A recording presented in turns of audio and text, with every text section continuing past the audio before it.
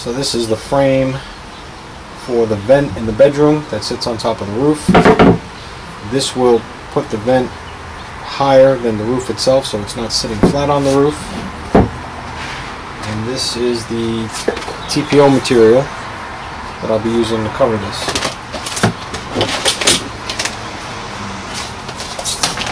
So this has all been pre-measured and pre-cut out.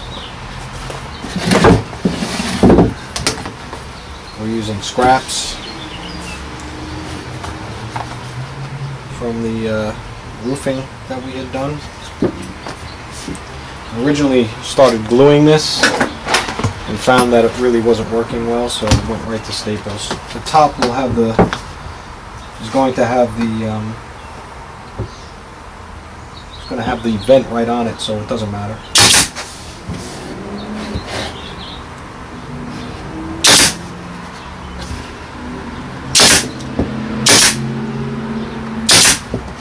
That's a upholstery stapler.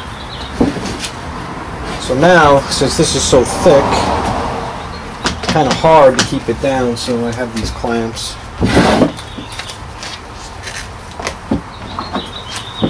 A little extra oomph. Alright, so it's like a Christmas present. We'll wrap this around. We'll do the same thing. We'll just put a staple right there.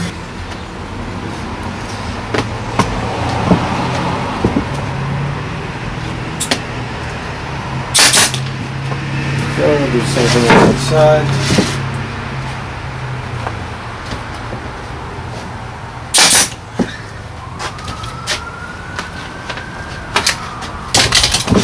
And then we'll bring this down. With this, we'll use the heat gun. And we will seal that.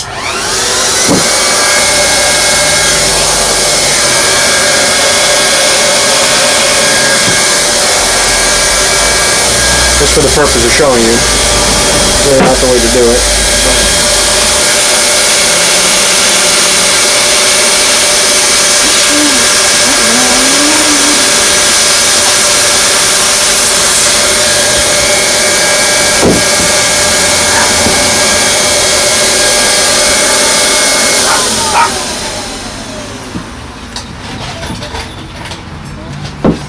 See, that is now heat welded.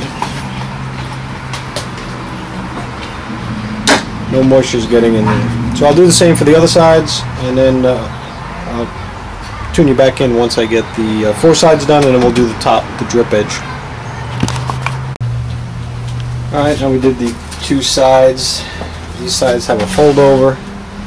I went ahead and I heated this up a little bit just to close up that seam, so no moisture gets in. And now we'll do these sides.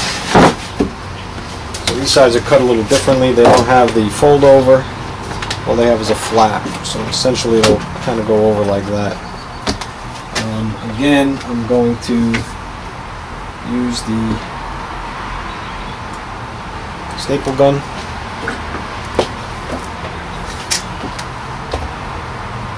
Get it nice and square.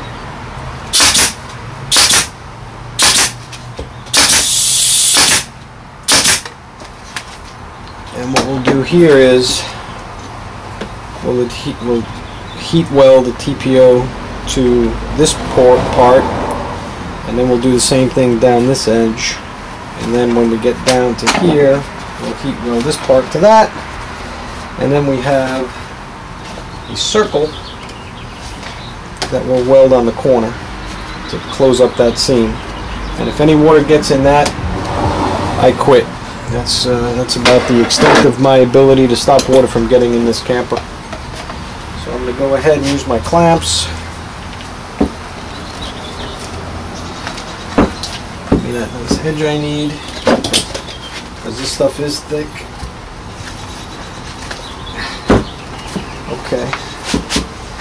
Alright, we need to trim this off a little bit. I'm going to heat weld away.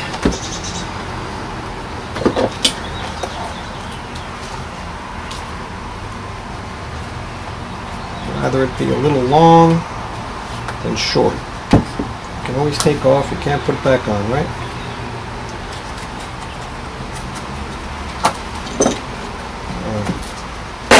So we'll heat weld that up, and I think I just heat welded a piece of plastic over there.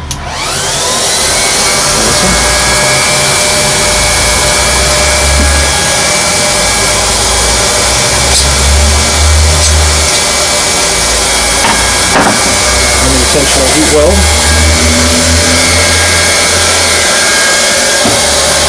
So let it warm up.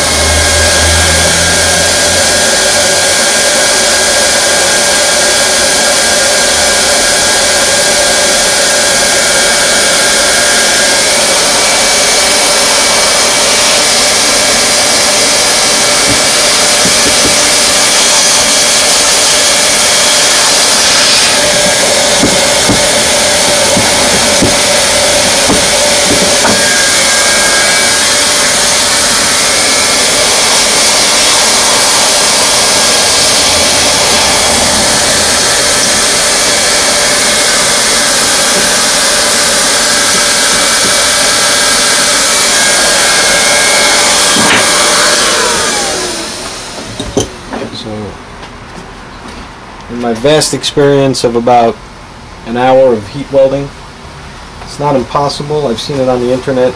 People do a much cleaner job than I do. I end up with a little rough spots because I put the heat on there a little too long. But the end result is there's no way moisture is getting through that, because once you heat weld these two parts together, they become one piece. Much better than an adhesive, much better than any other way I've seen. So that's why I went through all the trouble to do all this. And now I'm just going to heat weld this portion of this portion. And I'll trim this piece a little bit. Right there.